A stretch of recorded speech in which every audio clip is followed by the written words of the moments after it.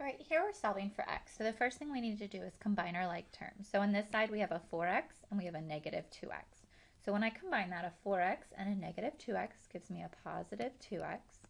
I still have minus 5 equals. On this side I have a positive 4 and a positive 3 that I can combine. So 4 plus 3 I get 7. I still have my positive 6x. Now my next thing is to get my x's together on one side. What I like to do is keep my x's positive if possible. So I'm going to move my 2x. Now to move it, you have to do the opposite of what it is. Right now I have a positive 2x. So for me to move it, I'm going to subtract 2x. And what I do to one side, I have to do to the other side. So this side it cancels. I'm left with negative 5 equals 7. Now positive 6x minus the 2x is a positive 4x. Okay.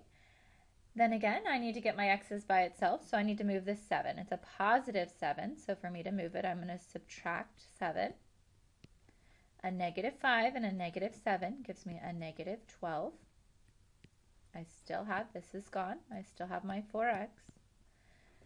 And then I need to get my x by itself again. So I need to get rid of this 4. Right now it's 4 times x, so the opposite of multiplication is division. So I'm going to divide both sides by 4. Therefore, a negative 12 divided by a positive 4 is going to be a negative 3. And there's our final answer.